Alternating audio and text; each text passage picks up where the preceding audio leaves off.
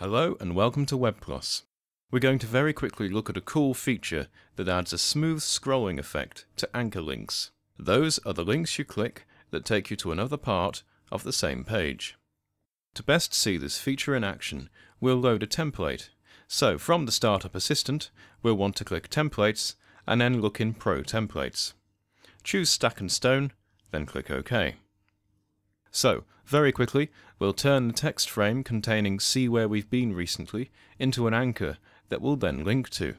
Right-click the frame and choose Edit Properties, then tick Treat this object as an anchor. We needn't change anything else here, so click OK.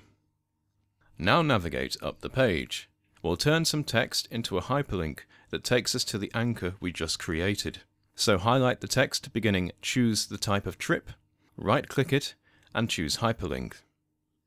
In our hyperlink options, we want to pick Anchor, then choose TXT18 as our chosen anchor. Once this is done, we can click OK to close the dialog box.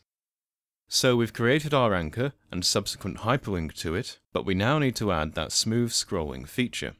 Under Properties, choose Site Properties.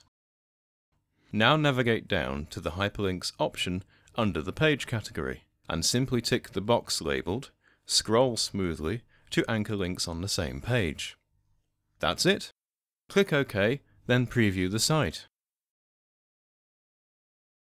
Upon clicking the link, you'll discover that it scrolls down smoothly to the anchor, as opposed to jumping straight to it.